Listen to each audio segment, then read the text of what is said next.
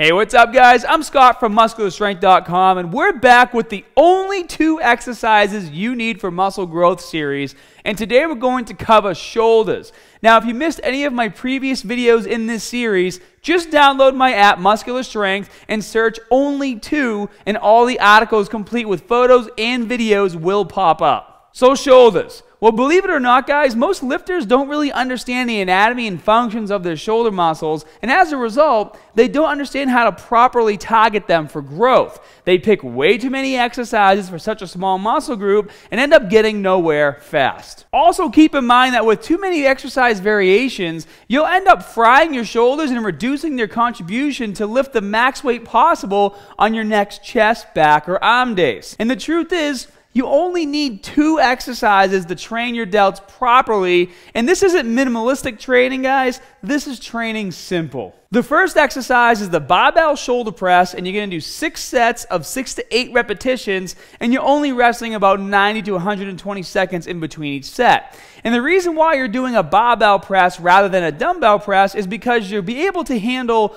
a lot more weight without having to worry about balancing and stabilizing the weight. This will also allow us to take full advantage of mechanical tension, and as you guys know, you should always be pushing yourselves to lift more weight. But there are some key components you need to focus on to ensure you're doing the exercise properly. Number 1, use a shoulder width grip. You don't need to go super wide with this, guys. Just grab the bar with a shoulder width grip or slightly wider, and then you're good to go. This way, you'll be able to use more of your triceps without straining your wrists or, even worse, your shoulder joints. Number 2, perform a full range of motion repetition. And guys, the range begins with the barbell touching your upper chest, and it ends with your elbows locked out at the top. Your shoulders are elevated, and then you push through your arms with your head. That's proper full range of motion. And number 3, do not bounce the weight on your chest. Instead, guys, briefly touch your chest and then explode up with maximum force and repeat on all your repetitions. And another great thing about the barbell is that when you start to fatigue, you can crank out a few more reps by utilizing a push press.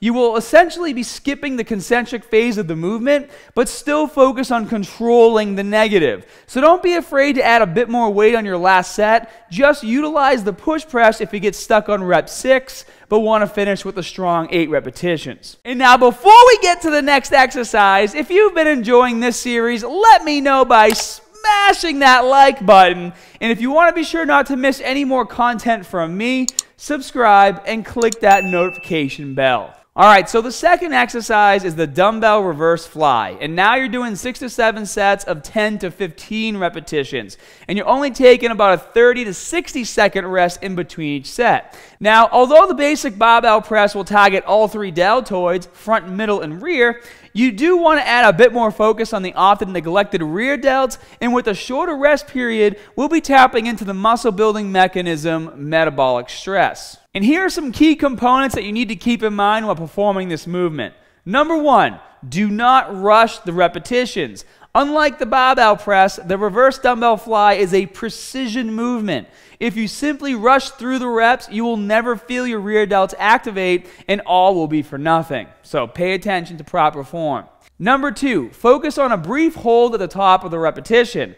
And guys, use a similar tempo as before. Start with the dumbbells hanging beneath your chest, explosively lift the dumbbells to your sides, and then try to do a brief hold at the top, and then slowly return to the starting position and repeat. And number 3, do not engage the upper traps. Have someone film you while you do these, guys. If you're raising your shoulders or shrugging while performing the reverse fly, then you're activating too much of your upper traps. Therefore, the focus is deducted from the rear delts and displaced onto the larger and more powerful trap muscles. A quick trick, though, that you can utilize to help you isolate your rear delts more is to rest your forehead on a bench with your upper body almost parallel to the floor.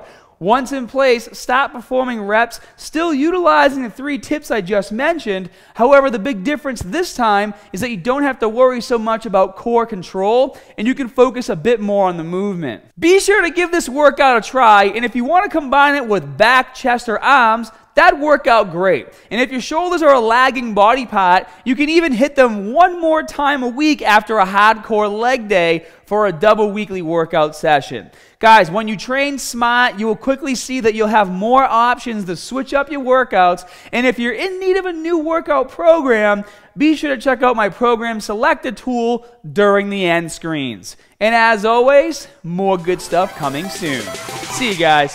Hey guys, if you missed the last video in this series, you can check out the entire playlist by clicking here. But I definitely recommend downloading the Muscular Strength app for easier access to all my videos and programs. But if you're not sure which of my programs is best for you, just click on the program selector tool below. See ya.